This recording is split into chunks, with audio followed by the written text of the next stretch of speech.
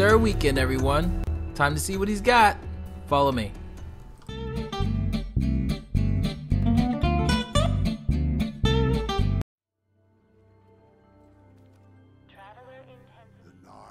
And it looks like he has Patience and Time, the exotic sniper rifle. Now, I don't use it that much, but it is an excellent sniper with third eye, so the radar always stays up, and it has the ability to make you invisible when you're aiming down the sights, which can come handy in some situations. So if you have the extra coin, feel free to pick one up. Moving on, we have Starfire Protocol for Warlocks with a decent intellect roll. It gives you an extra fusion grenade, but only fusion, and it does not stack up to 3, but you can couple it with Touch of Flame so that enemies ignite and you still get double grenades. Hunters, you get Young Ahamkara's Spine with a decent discipline. This extends the duration of your trip mine grenades, which isn't necessary. So if you are tight on coins, you can pass up on this.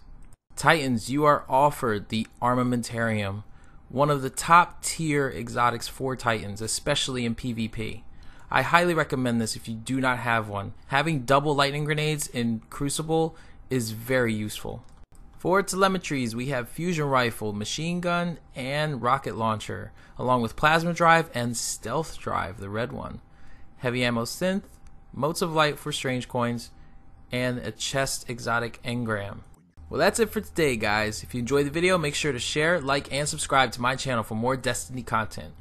My name is Chit, and I approve this message.